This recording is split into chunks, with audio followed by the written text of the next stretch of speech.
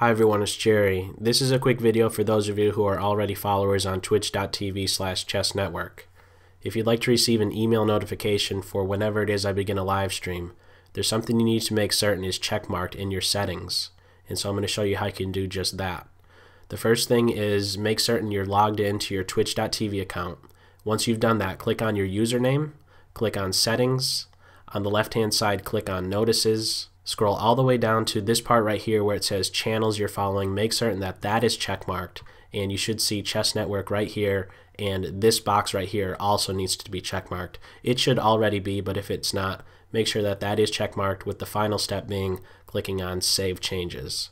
So that's pretty much it, and I'll catch you on the next live stream.